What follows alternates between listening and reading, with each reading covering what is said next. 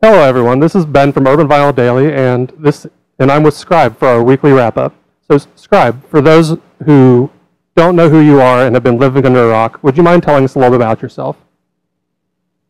Yes, I started off as an illustrator, worked my way into the graffiti world, and have been painting, started out painting graffiti, and have been doing mural work for the past 23, 25 years or so. Was lucky enough through Cardboard Spaceship to get more involved in the vinyl toy scene. So I've been lucky enough to work with Kid Robot. Cardboard Spaceship in particular has allowed me to do my more original work. And then most recently, I've been working with Andrews and McNeil, a publishing company that it's actually based out of New York and Kansas City, and I've released my first chapter book, about 150 full-color illustrations and a full narrative story using my characters, in particular my Rumpus character, a rhino character, and I'm also the art director for Children's Mercy Hospital out of Kansas City, which has me traveling to multiple locations. And so my quote-unquote 9 to 5 would be making murals for kids and patients and visitors to try to help lower the anxiety of what a hospital visit would be like for someone. So that's a good topic, the fact that you have a book out that we've talked about multiple times on this podcast and the blog. Would you mind telling the people, I guess, a little bit about the Scribble Squad and the Wild Weird West? So when Andrews and McNeil approached me about possibly doing the book, one of the characters that they were interested in using was Rumpus, and it's the rhino character that I've been painting for the last 20 years or so on walls. But we wanted to sort of rewind to the 12-year-old version of who Rumpus was. So then we had to kind of create this we created this group of characters that would go on an adventure together, and what were his 12-year-old friends like. And so we have a tiger character named Ty, and then we have a set of twins that are both groundhogs or prairie dogs, and one of them is named Phils, and the other one is named Phlox. The three main characters that do the painting are the male character of Phil, of the groundhog or the prairie dog, the tiger, and Rumpus.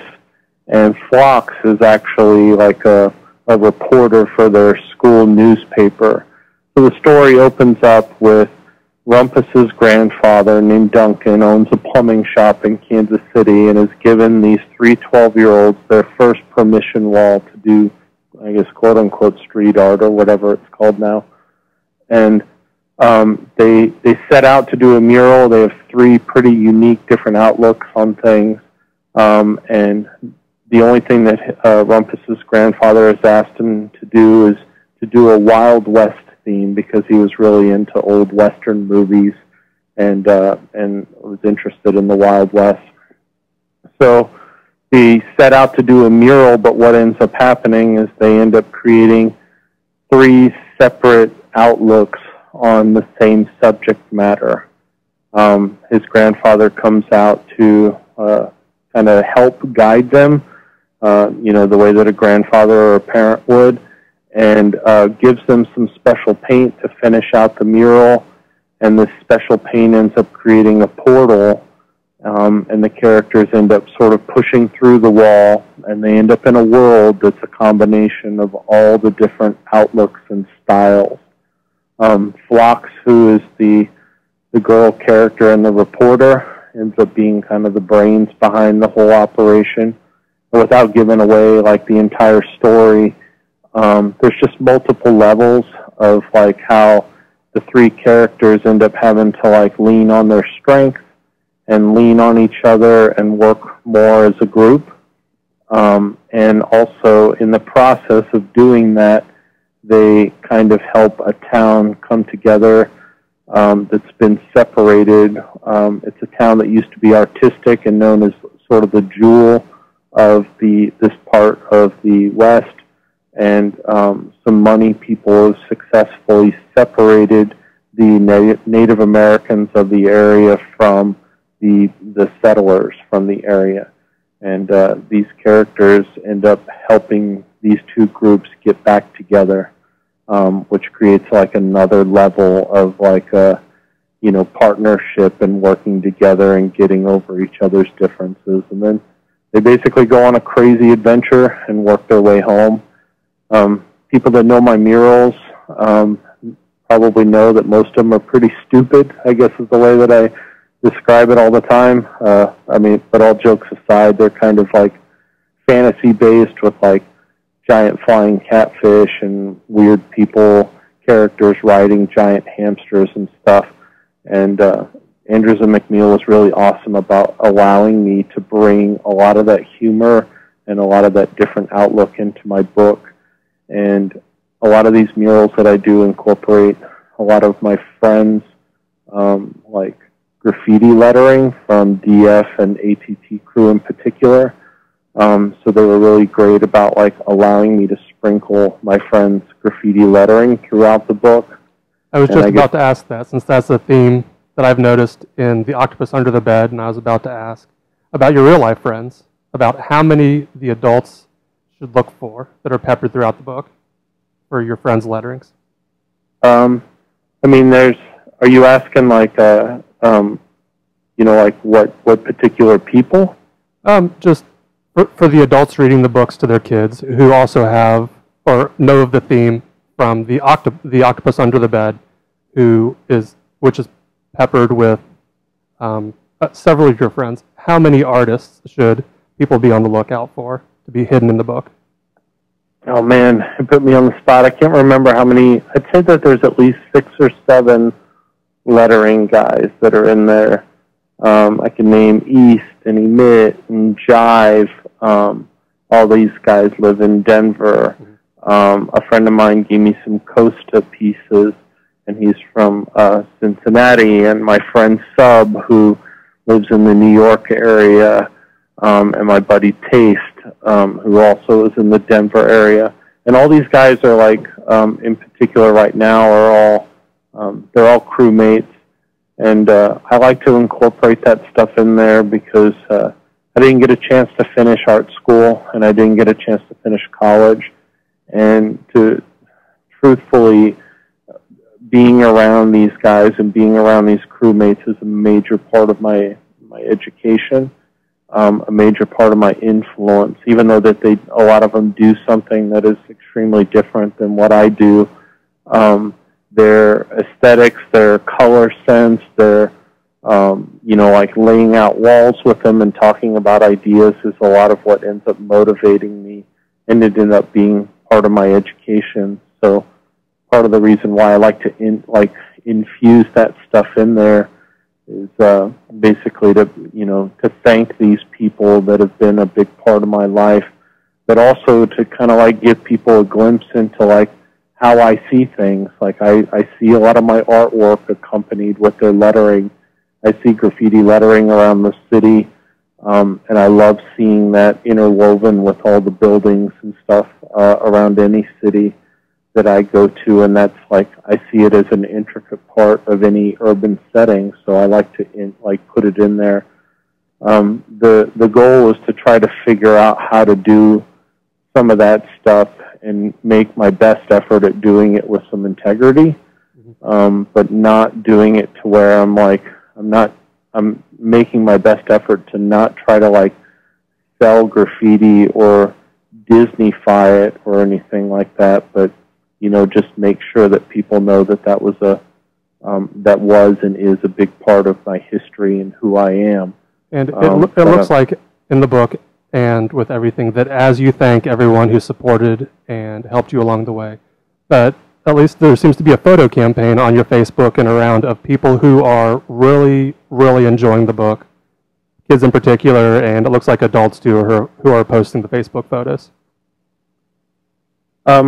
I'm ecstatic to hear that, because this whole project has been like a 2-year thing in the making. We actually we did an entire book almost, and then it's a really long story. But I work on overarching ideas and stuff, and then like I end up working with a writer that helps like refine that down into the dialogues between characters and stuff, which I'm not as gifted at, but my illustrations, like, they influence me to a certain degree, and I work on illustrations, and then my illustrations, if I decide that I want to add something in there, it ends up influencing some of the writer people that I worked with in order to make specific changes. So I was in control, but my goal, like whenever I end up doing my gallery shows, and when I do my walls,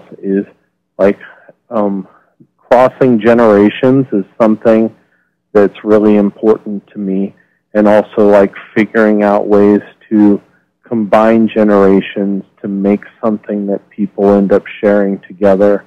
And earlier I was talking about like I wouldn't want to Disney-fy something, but that was actually something that, whether you like the politics of like what the Disney Corporation is, early Disney and what he was about and the films and stuff that he made a real effort to sort of make something that crossed generations, and that left an imprint on me.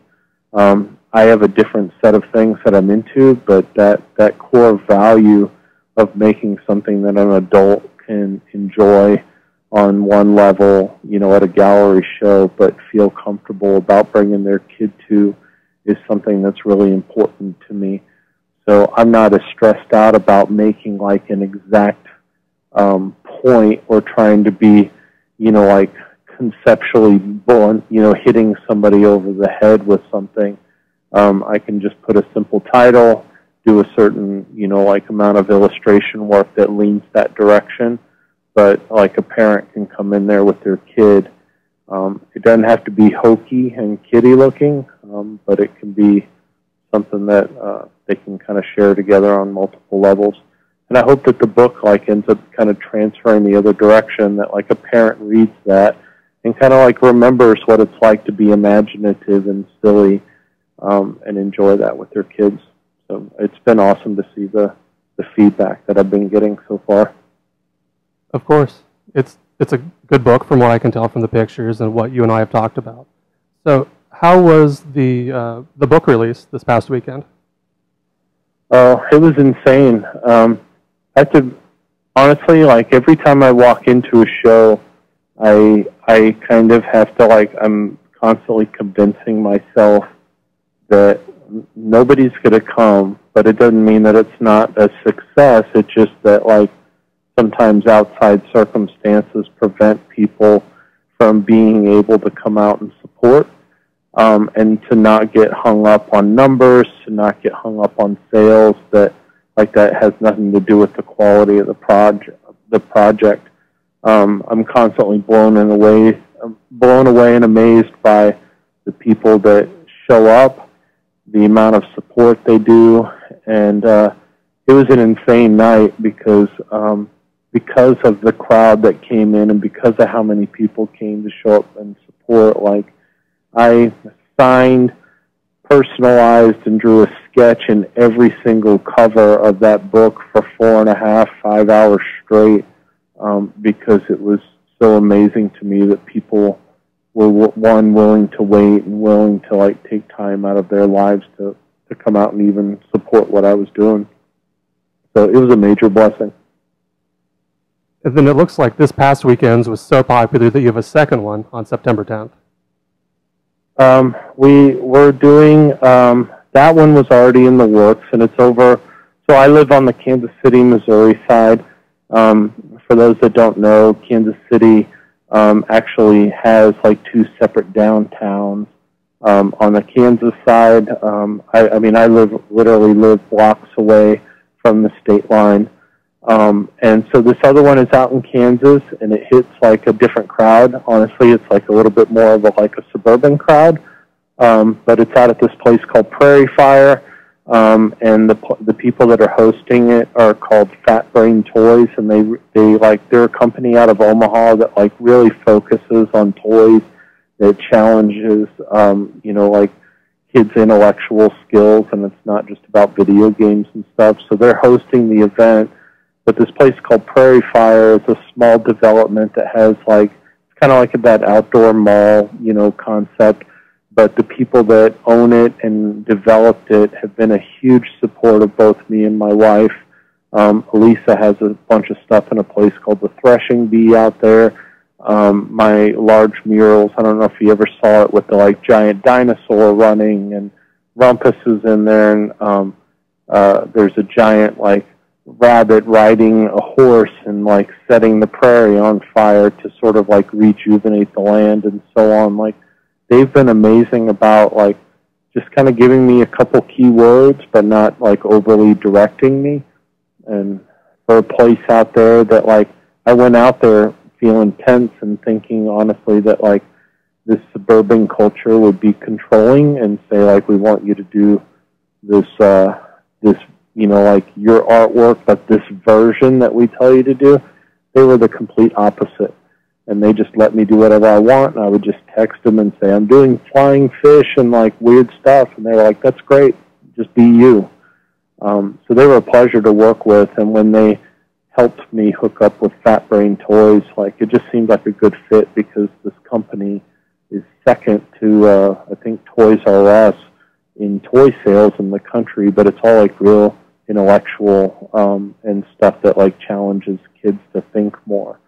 So I'm excited. I'm going to do a live painting event out there, sign some books, and hopefully hit like another part of Kansas City that wasn't able to come into the whole gallery show event.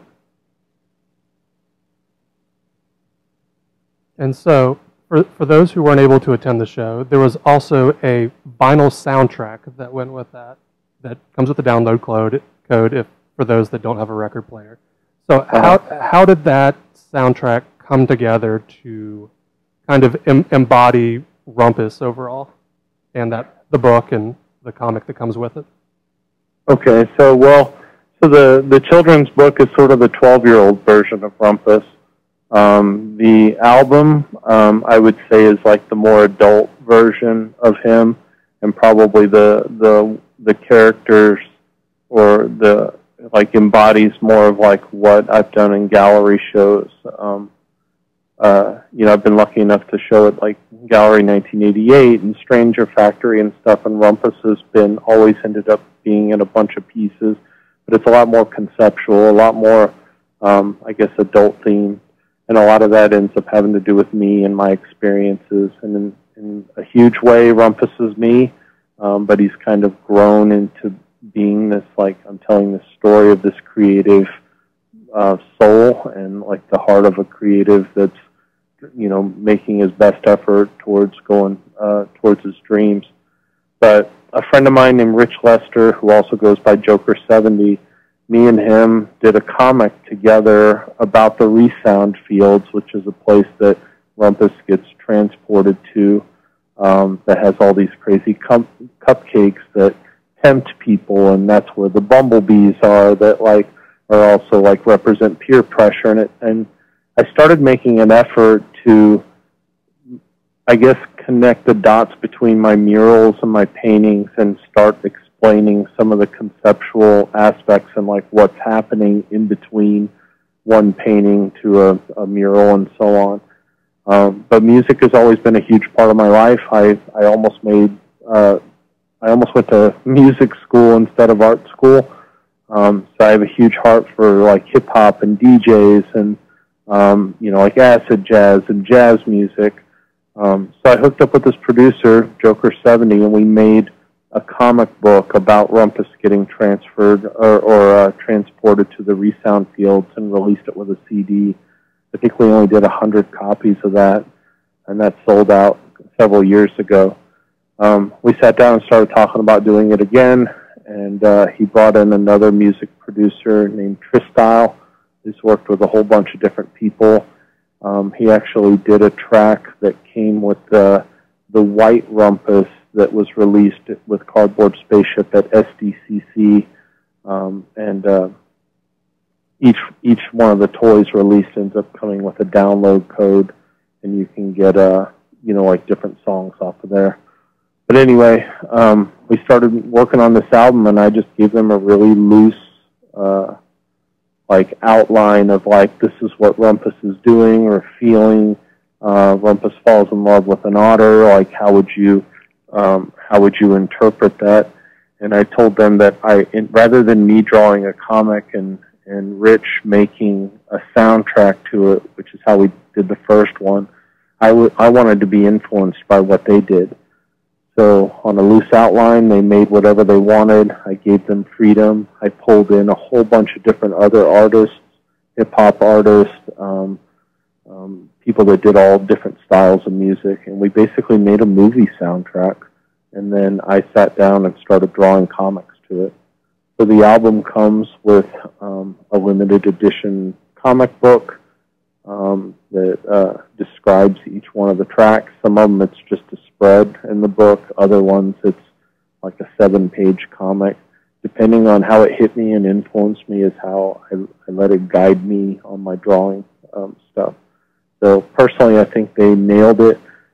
Between Tristyle and Joker 70 and this other guy named Icy Rock, those three guys did a whole bunch of production work. They made something that I'm particularly proud of, and honestly, past the comic, I see this as almost like as a movie soundtrack because it's pretty genreless. I mean, there's two tracks on there that are obviously hip hop, and there's real positive guys that MC on there. A guy named Joe Good and another old group named the Basement Chemists, who have worked with DJ Spinna and some different people out of New York. But they, other than that, the rest of it kind of goes in a bunch of different directions. And so you can go on Bandcamp and look up Catch 22 or Rumpus in These Horns of Mine, and you'll be able to preview the album, possibly pick up the album, or there's a digital download version of it. But, the digital download version of it does not come with the comic. And if I remember right, the book opening featured the last colorway of the Cardboard Spaceship Rumpus. Is that true? Yes. Yeah, we released kind of I jokingly called it the monochromatic, black on dark gray, artsy mono one. And there's a guy here locally named Barrel Maker who's been kind of making waves in some of the underground rap world. But he wrote a beautiful track specifically about Rumpus and the red backpack that he wears. So it comes with a digital download of that as well. So we released that early here in Kansas City so that the people that have supported me locally for so long had early access to it. I believe, I could be saying this wrong, and it wouldn't be the first time, but I think that Jamie and Nick from Cardboard Spaceship had plans for decon range for maybe releasing the black one. If they don't end up participating at decon, then they'll probably do some kind of online release or something planned later. But for now, I was able to purchase some, and I had my artist proofs and stuff, and we released them just here in town for now. Speaking of decon and events in general, I know you have the 2 book releases in Kansas City. Can people who are not in Kansas City expect to see you anywhere around the country in the coming months? I'm working hard on it. I can't say that I'm definitely going to be anywhere right now. Having decon and all that stuff so close to Thanksgiving and me doing some traveling with family, it's hard, man. I'm really torn because I want to be in those places, but being a family man, having my quote-unquote 9 to 5 at Children's Mercy Hospital and stuff, it's a lot of different things to juggle. and to try to figure out. And unfortunately, like, it used to be that I'd be able to plan stuff out far enough in advance and I knew exactly what I was doing. And right now, just because of how many different things I'm juggling, I just have to sometimes like wait for the cards to fall into the right place. And if the money, for me getting out there ends up working out and it doesn't affect my family, like in a way where they're sacrificing too much just to get me to go out and play for a minute, then I go. But at this point, I can't give a definitive answer, but I really want to. I feel like I've been removed from some of that stuff for too long. Yeah, we understand it. Travis and I are going out as interviewers this year. We're dumping the booth idea for, I think, the first time. So we're going to see how that works out for us. I think it's an awesome idea, and it may be like give you a different perspective on how to do it in the physical next time. To like kind of take a break and be a spectator in an interview for a while. So I think that's an awesome idea that you guys are doing that. Like living in the middle of the Midwest has its like blessings because it kind of like keeps me focused and I don't get like sucked up into, other parts of the scene and stuff that I feel like could happen in other places. But at the same time, like, being that family guy and just trying to make sure that their needs are always put ahead of mine, I have to make tough choices to sometimes not participate in things. So I got a really nice invite from the guys from Silent Stage to come out and possibly share some space with them. And now that the book is out, I feel like I have something physical that I can take with me, even if I don't get the chance to like have some kind of like resin release or something and pull all that together. Then I can do something, but I just don't know yet. But I definitely want to. I really want to do New York Comic Con. Yeah, we've been there once, and it was pretty fun to go as a spectator for us. Yeah, there's a kind of a crossover for me. Like I've never done New York Comic Con. It would be an awesome bucket list to be able to check out and see a different scene and see like what the similarities are and like what the differences are. And then the other side of me has like made some new friends over in the New York area that's a little bit more connected into the graffiti scene, and like being able to paint in New York and actually meet some people is something that like I want to be able to take advantage of. But it's kind of the same thing as like running west. Like I have to decide like what I can do and what I can afford to do. Like taking this much time off to basically like focus in so much on the book for the last couple of years kind of like removed me, and it made it to where I couldn't do as many customs, and that was like one of the ways that I could afford to go do stuff. But when you're working on a book and that's where 100% of your time is getting dumped into after you go to work, it doesn't really leave a lot of extra time to like try to make releases in order to help fund your ideas of being able to go other places.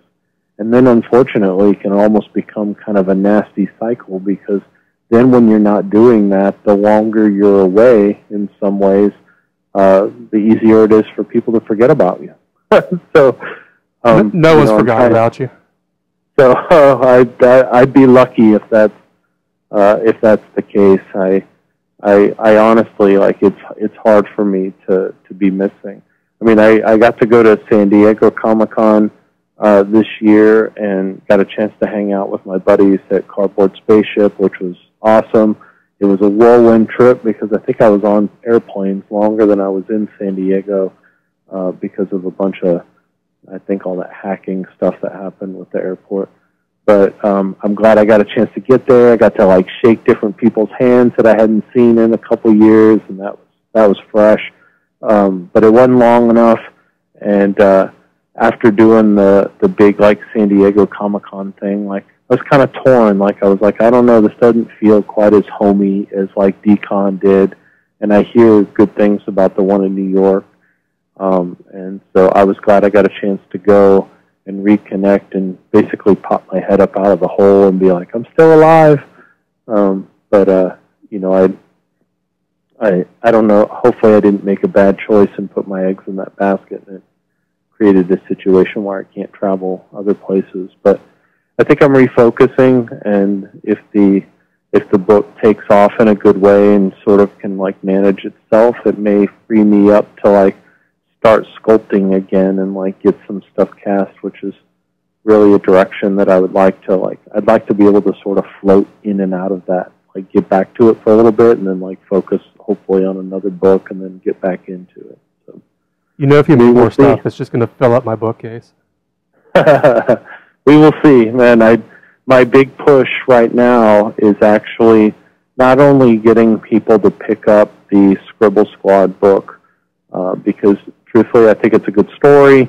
I think it's really unique as far as chapter books go with kids, and touches on some like more like current issues and stuff that are going on.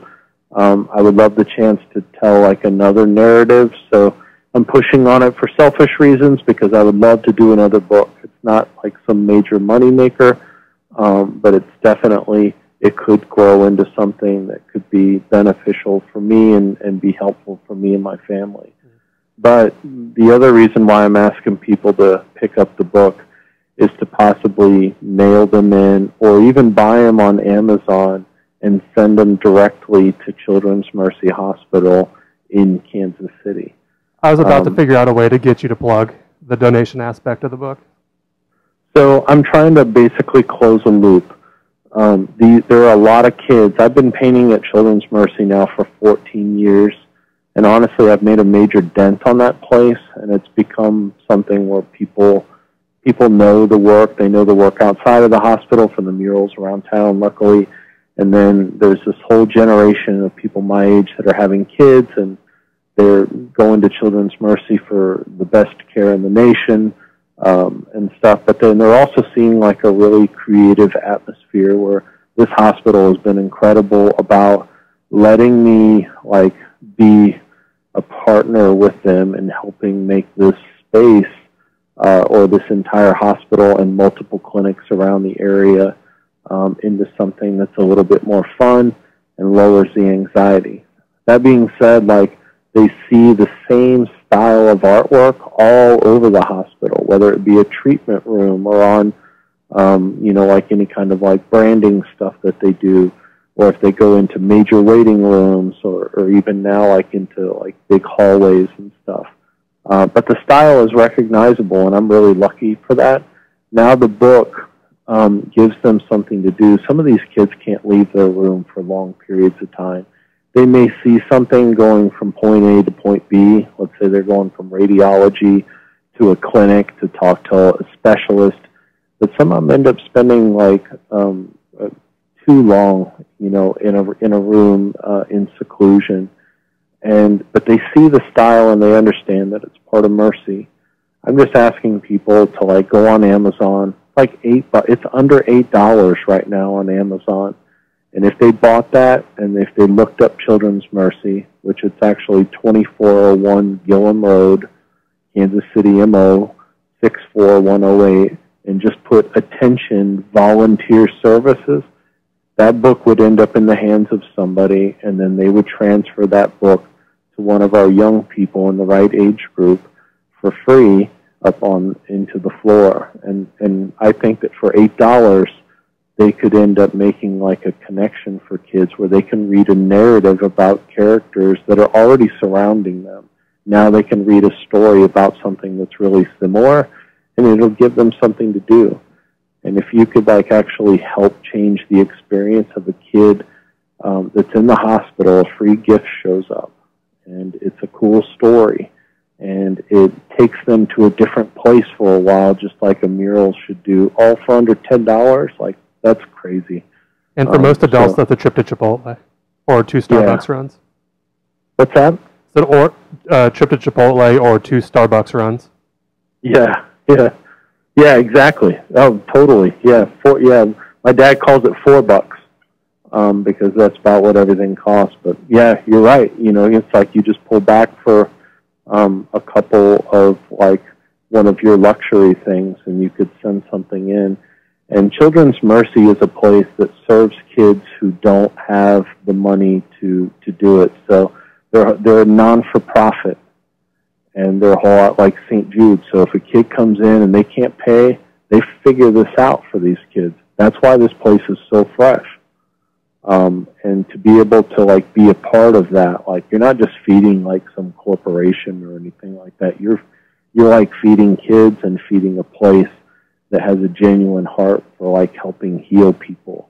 And like you could participate in a small way. A lot of people get really caught up, and they end up like people that may be from our generation that are or within certain tax brackets that think that like there's no way that I can do anything to help.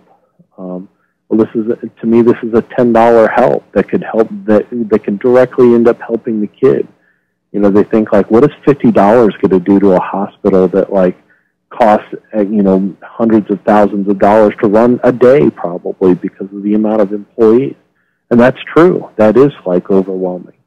But this is a cool way to like be able to donate something and know that it's going to land in the hands of a kid. And is that fairly streamlined through Amazon, or does whomever buy the book need to put the address in and send it as a gift like you would do? Yes.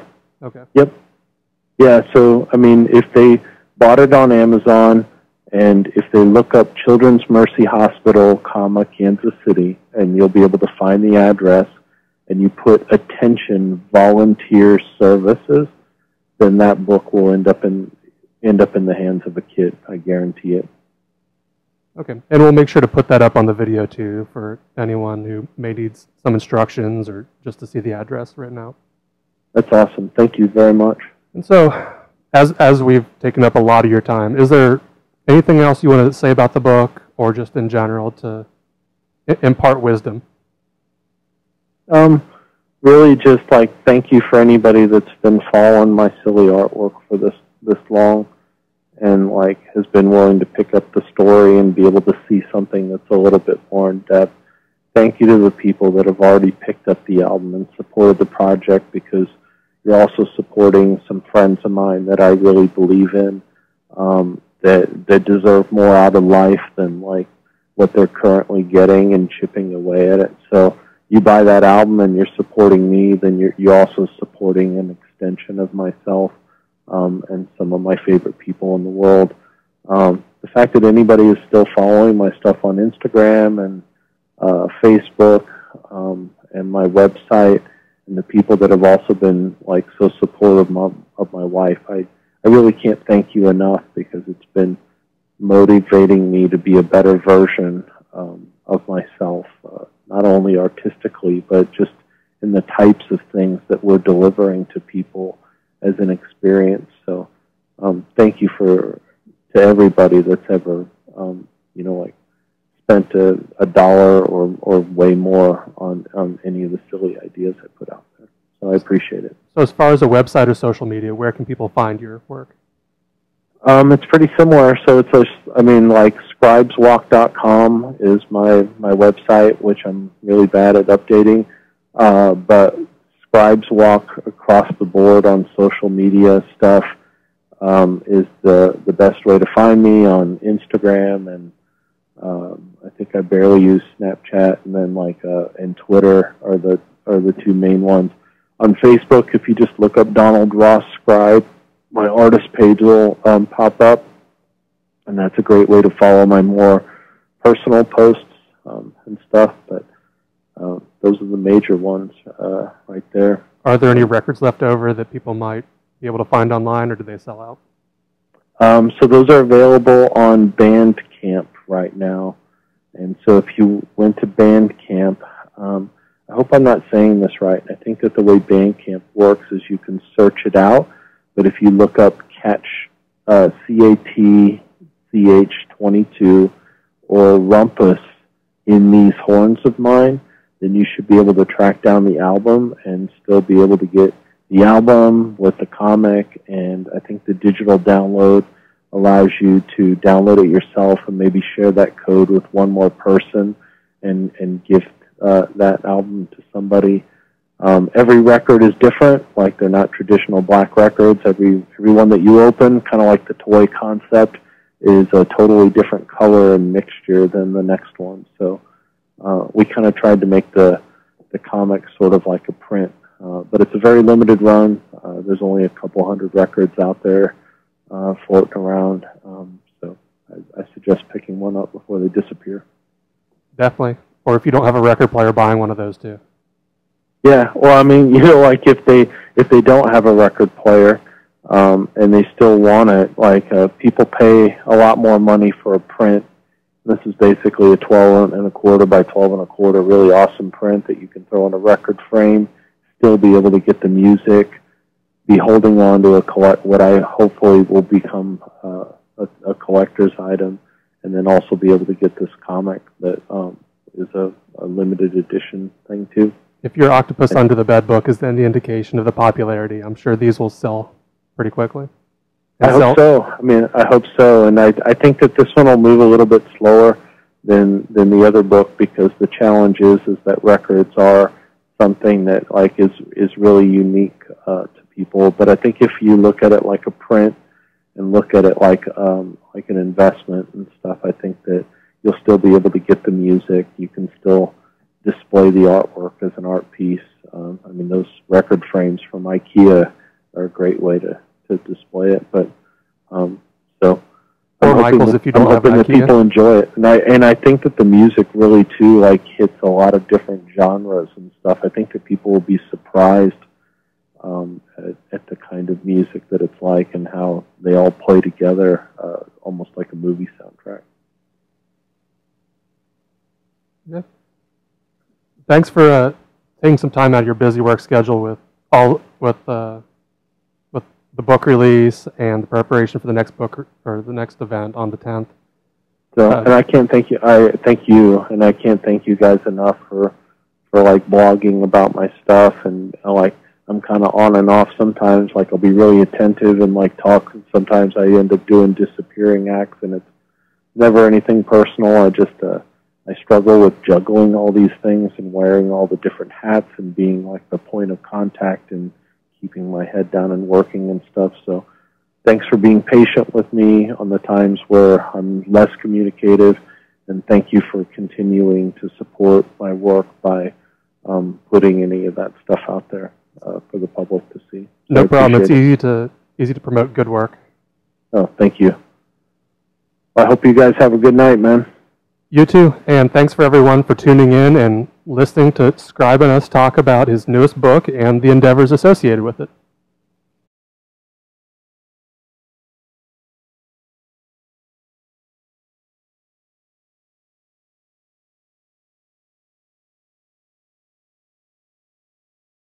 Hey everyone, this is Travis Likens from Token Nerd Podcast, and I'm here today to tell you something about sponsorship.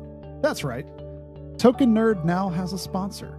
The fine folks at TenaciousToys.com, your source for designer toys, pop vinyl, original art, and more, are now our sponsor. And guess what? As a part of that, you can get 10% off your next order at TenaciousToys.com by entering the code TOKEN10 at checkout. That's right, 10% off. And not only are they giving you this code, they're also going to be sponsoring many of our Token Nerd giveaways in the next coming months. So make sure to follow us at token_nerd on Instagram to catch our latest giveaways.